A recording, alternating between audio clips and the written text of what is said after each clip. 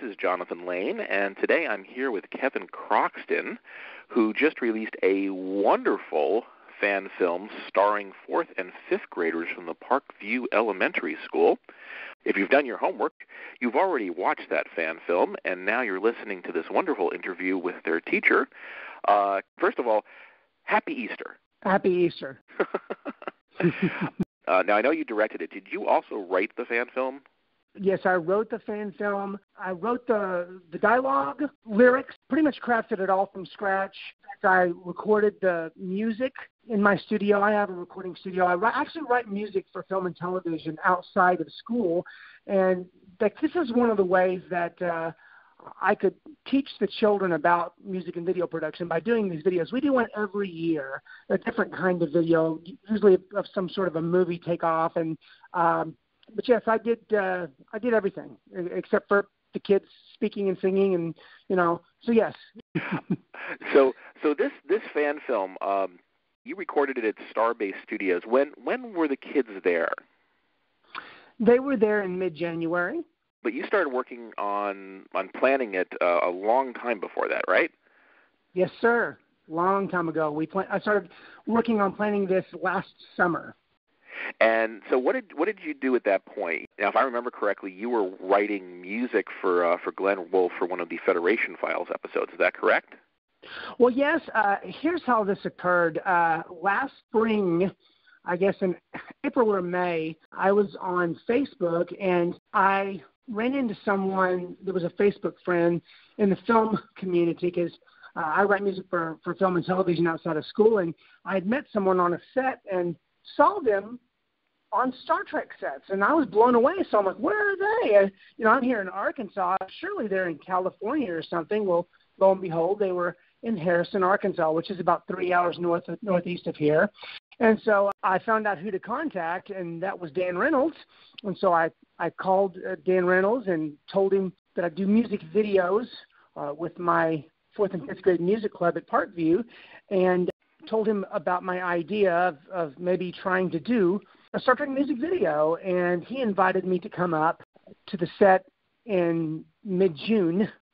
And so I came up there, and they were working on a fan film, and I was blown away by the sets. And so we got to talking, and I met Glenn Wolfe, and they talked to me about maybe trying to help them with some music. And I came back and did some music for one of their fan films. And so we kept in touch after that and talked with my principal, and she loved the idea of trying to do a fan film. And, of course, most of our field trips are just 20 minutes away to another part of the town. But I'm like, no, can we go 3 hours on a bus? And so she said, sure. So we got it approved to do it on a Saturday. And, of course, I went back and I started writing the script, and I storyboarded it out with actually pictures from classic Star Trek that I got on the Internet. I built my story up.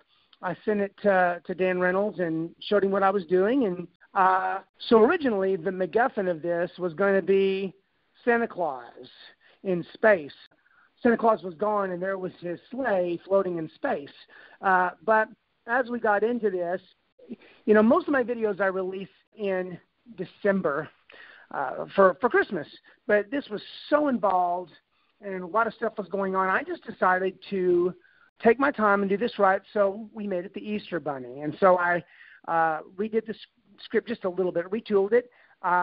So before my kids came back to school, I listened to Star Trek music as much as I could, and I recorded all of the music in my studio from beginning to end, knowing what their range was that they could sing in, and just constructed all that music in the same instrumentation that they would in classic Star Trek. I wanted it to feel like a classic Star Trek episode from beginning to end.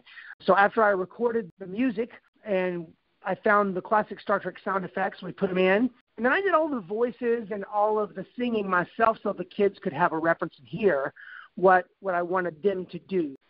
So when the school started, we were all ready to go.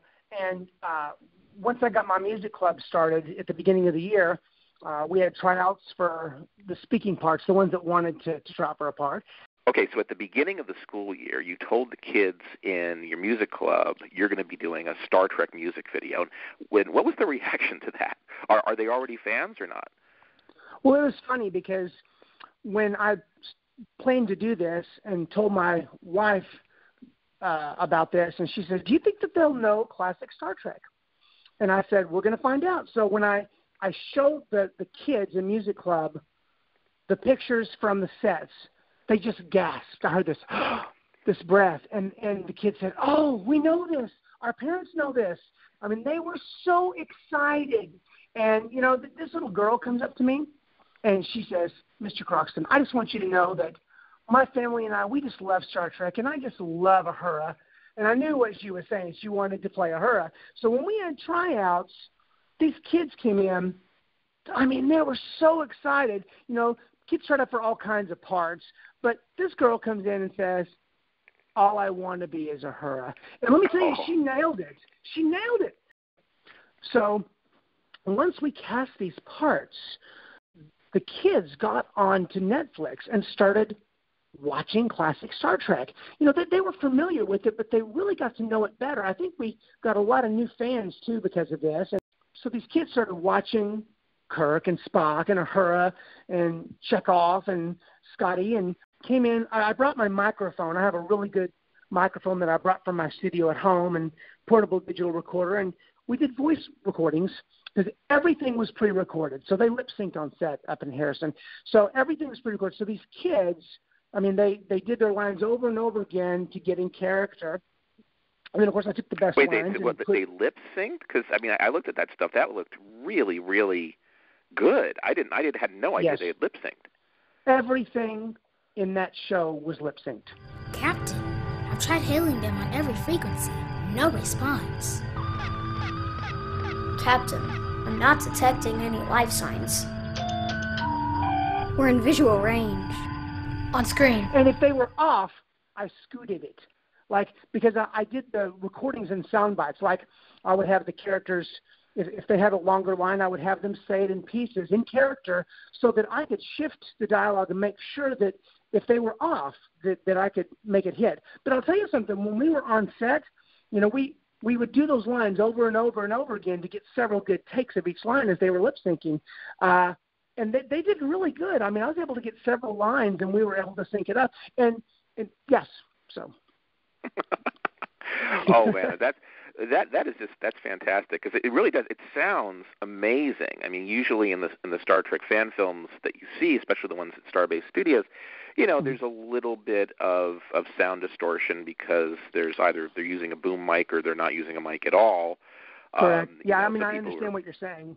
I'm not sure what other people do, though, but because, you know, it's funny is, you know, I really didn't watch a lot of, I mean, I've watched some fan films, but not, you know, my main focus here was to create the feeling of a classic episode. And since I'm a sound guy and a music guy, you know, I wanted, every video we've ever done has been lip-synced, everything, in the past. And we've done everything from Harry Potter to Star Wars to The Hobbit. We've just done a lot of different kinds of videos. The sound, I wanted to make sure that the sound sounded like classic Star Trek, and I wanted to make sure the sound was clean and pure. So, yes, we lip-synced everything, and the kids did a great job. Oh, the kids did fantastically. Let me ask you a question. How many kids are in your music club in total? 33. 33. And then were they all there? All there. So the kids that didn't get the big parts, were they kind of disappointed, or was just everybody just, you know, so happy to go and play on those sets? Well, here's what I did. So all the kids that tried out for speaking parts, if they didn't get a speaking part, I made sure that they were visible, more visible, because that's what they wanted. So if they didn't get a speaking part, they were either in the Federation landing party that beamed down to the planet, or they were one of the groups of Klingons, either on the view screen or the ones that beamed down to the planet. So nobody was disappointed. Everybody was excited. Yeah, it looks like, you know, everybody got a chance to, you know, point to their parents and their friends and say, "Hey, there's me." Absolutely. Did you have the parents there as well? I mean, did you have to get 33 kids and 33 parents all together on one bus and transport them all 3.5 hours each way? Well, I invited any parents that wanted to come to join us, and we had, I can't remember, we probably had 20 parents show up at least. We had a lot of parents. I think since I've started doing these videos, the parent involvement has just skyrocketed. And let me tell you something else about that trip. It was freezing cold that day. Oh, yeah, January in Arkansas, you're right. Listen, and, it was, I want to say it was about 13 degrees that day, and a lot of kids, there's a gentleman that had owned all of this property and had this house up on the hill, and he let the kids that weren't filming at the time he let the parents and those kids stay there, and then the other kids would come down to the set. And the set's in this warehouse, and there's no electricity in this warehouse. It's run off generators. So there was no heat in there. So the parents brought space heaters. And one of the generators we had offset powering these space heaters, and these kids would stand in this warm zone just to keep warm. And then when it was time to come up, they would go up and they would film. But I'll tell you something else, too. When we were on set, the kid that played Captain Kirk, he came up there sick. In fact, the day before, they went and tested him for the flu, and he didn't have it, so he came. But listen, he came up there sick. All these kids were freezing cold. But when we said action, man, he would stand up. What is the meaning of this attack? And then he would go back to blowing his hands. I mean, here's a funny story. But the kid that played Scotty, his nose was bright red. And so the makeup lady came up there, and she had some translucent powder that she had been putting on their faces to make sure that there wasn't any glare. And we just dabbed his nose with translucent powder, and his cold nose just went away. So when these kids were freezing, but listen, they did a great job.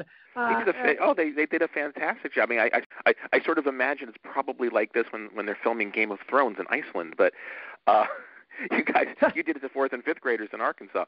So the kids watched Star Trek, and they learned how Kirk and Uhura and Scotty and everybody else acted. But I'll tell you, they really caught a lot of the nuances incredibly well. I mean, was that you as a director making sure that they did it right, or how did they get it so right? Well, let me tell you, when we were on set, Glenn Wolfe, I mean, he sat there and worked with these kids.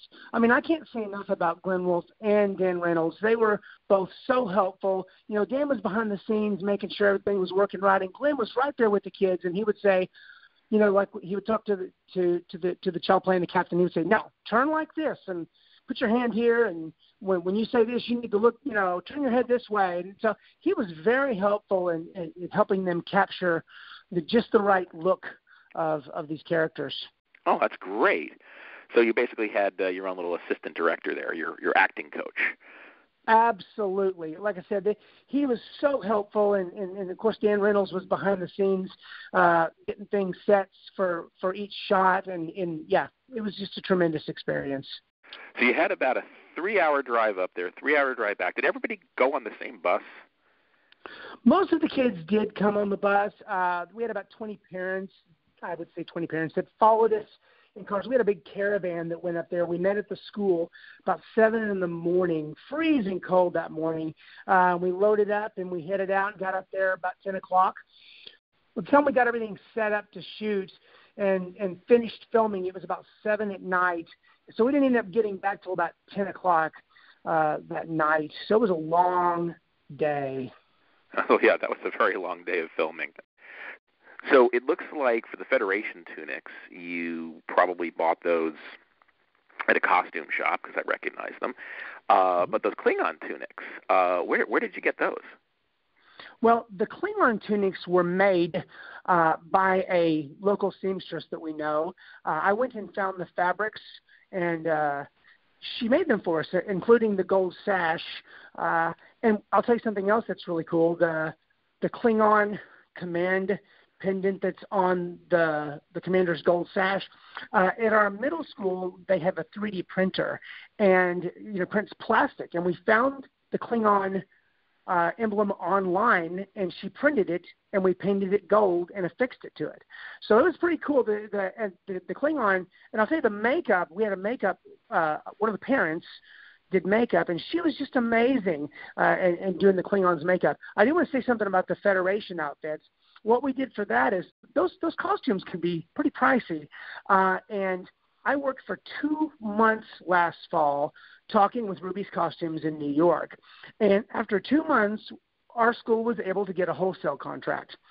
So we were able to get all the costumes for the Federation members at wholesale. So that was a nice deal for the parents. They were able to get a nice price break. And I'll tell you, that's something that's going to help us out in future videos as well. Are you going to do future videos that are Star Trek videos? I don't know. I haven't thought ahead yet. I'm still, trying to promote this video. And but typically every year we do something different. I would love to do another Star Trek video. Probably next year we'll probably do something very different. I'm not saying I won't ever come back to it because Star Trek I have a great love for Star Trek, so I would be open to it for sure. But I don't know. We'll see. But if you do other things, you obviously have access now to the wholesale discount there at Ruby's, so it doesn't matter what genre or franchise you do, you'll have access to those costumes, right? Correct. Well, that is fantastic. So the parents did have to pay for the costumes. Did every kid get their own costume that the parent paid for, or was it more like, we're pooling our resources to pay for this whole project? Every parent placed the order, and then I did a group order for it. We did one group order through the school since we have the wholesale contract, but all the parents came together, and we all, they placed their order, and we bought the costumes, and I actually pitched in for the Easter Bunny costume, since and I'll tell you that the funny thing was that was actually my son that played the Easter Bunny, and he's actually not at our school. He's older, but I needed someone really tall because the costume was really big, and my son is just a huge Star Trek fan, and he's always wanted to be a part of our videos for years, so I said, why don't you be the Easter Bunny? And he jumped all over that. How old is your son? 14. It also said in the credits he played the Gorn. Was that correct? He did play the Gorn. I'll tell you, originally he was going to play the Gorn, and there was another administrator in the district that was a huge Star Trek fan, and I talked with him about playing the Easter Bunny, but at some point he had something come up and he couldn't, so I said, well, come on and be I told my son, come on and be the Easter Bunny. And so that ended up being his main role. And I was glad because once we got back to town where we live, we had more to film. We had to film where we beamed down to the planet, and I needed him there. And then we did the scene where you see him on the view screen, and we shot all that green screen. So we had 2 more filming sessions after we left the sets in Harrison. Over the next couple of weeks, we finished up our filming, and I needed him there, so it was good because I could just tell my wife, I said, please bring my son after school down here. She did. Also, the other thing is the makeup, because you obviously did a lot of Klingon makeup, and you said obviously you did the makeup for the kids, powdering their noses and such. Was that makeup person one of the parents, or somebody from the school, or just somebody else that you knew from the community? One of the parents, and she was amazing. She really stepped up, and I was impressed. And what a good job she did with working with Spock, working with, she had to do a liquid latex and the spirit gum to tack the ears down, and then she used makeup to smooth it out, and she worked on all the Klingons, of course, and did their beards and mustaches, and I was just blown away. She was wonderful. Okay, well, I do want to ask you about that alien planet, because that looked like an interesting place to film. Yes, that was at a rock quarry outside of town, and it's funny because I had gone to another place that I looked very similar. It was some kind of a quarry, and they would not let us film there, and so I was on my way to another location that someone had told me about. Couldn't find it, so I stepped into the office of this particular rock quarry, thinking that there would be no way that they would let us do this, and they were very open to it, and they let us come down and film. We did it on a Saturday, and we met at the school, did the makeup, and then we went on over to the rock quarry and had a great time, and looked very, very Star Trek like some kind of a alien planet, and just worked great. All right, so we've covered the actors, we've covered costumes, we've covered makeup, we've covered sets, we've covered location shoots. What about the special effects? Did you do those too, or was that somebody else? No, a guy named Rob McConnell. I found him on the internet. Originally, I was going to try to shoot the ships with models and green screen. In fact, the lady that at the middle school that 3D printed the Klingon badge, we were actually trying to construct an Easter Bunny ship on 3D print. But right before the holidays, right before Christmas break, I stumbled onto this guy on YouTube, and I was blown away by his work. And so I sent him a message. He's in Maine, and he volunteered to do all this for us. And he just wanted screen credit, and it was such a blessing for him to do that. And he constructed an Easter Bunny ship and renamed our ship the USS Parkview. You know, people won't get it, but it's NCC 1619 because our address is 619 Parkview Street. That's where Parkview Elementary is. So it's there's a lot of inside jokes in there. In fact, the planet that they chase the Klingons to with the Easter Bunny is called Pointer Prime because our school district is the Van Buren Pointers, and the colors are green, and so that's why it's a green planet. No one outside of Van Buren will get that. That's okay, but it's just kind of an inside joke, you know. Well, now they'll get it. They will, correct. In fact, if you listen to the star date, it was 3/31/18.5, right before Easter, March 31st, 2018. No one's going to pick that up. But it's kind of an inside, you know, right before Easter. All those little, it's an Easter egg, dude. It is, yes. So anyway, I guess your kids are very satisfied with how everything came out. What did they say when they first saw it? Oh, they were blown away. They were just blown away. I'll tell you what was interesting is this guy named Michael Ferris. He did the editing for us, and as we were putting it together, I showed the kids kind of rough drafts as it was coming together. So, for example, when you saw the Klingons on the view screen, of course it was green screen. So when they first saw it, it was just green behind them. And I explained to them how it was going to look in the end. And of course, they were blown away just by that, just by watching as it was all coming together. And then when they saw the final, I mean, they were just amazed. In fact, the response has just been tremendous at our school. We had some behind-the-scenes photos. In fact, there's a lady, a photographer. If you want some of these photos, you're welcome. I'll be happy to send you some. Her name is Brenda Yelvington. She took about 2,000 photos of us. I'm not kidding. Oh, wow. She came up there and followed us along, and all the production stuff. And listen, some of these photos will just blow your mind. They're just incredible. And anyway, so I did a little production behind the scenes for my school. Our school, I think it's about 400 to 500 kids. So we showed it. We premiered this Wednesday morning that it came on YouTube, and just to kind of kick it off. And so I showed the production photos, and there's one of the kid that plays Spock, and he was doing the voice work. I showed a picture of him by the microphone. And anyway, he had his hand up, doing the Vulcan sign, which wasn't in the film. But so now I've got all these little kindergartners coming into my music room trying to do this Vulcan hand sign after seeing it. It's so cute, man. It's great because not only is it excited my music club kids about Star Trek, but now I've got this, all these kids at school that are now wanting to know more about classic Star Trek, So it's awesome. The next generation. It's just so special for these kids. It's magical to be able to provide children a learning experience like this. One of the reasons that I do these films, it teaches them about how all this works. It teaches them about, music production, video production, how these films come together. And, they watch other films and they kind of say, oh, yeah, I know how they did this, So it's really good education for them. And I'll tell you, it's a lot of hard work for everybody. So it's like when we do these films and then they, we put them on YouTube and when they start getting views and are successful, it's a great payoff for these kids to have all their hard work, pay off. So it's been great. Every time we do it, and I'll tell you, we've had some wonderful films. This is a good one. I really love this one. Well, let the kids know that they're going to get a lot of new Star Trek fans of them after this project. Fantastic. I think they'll be excited.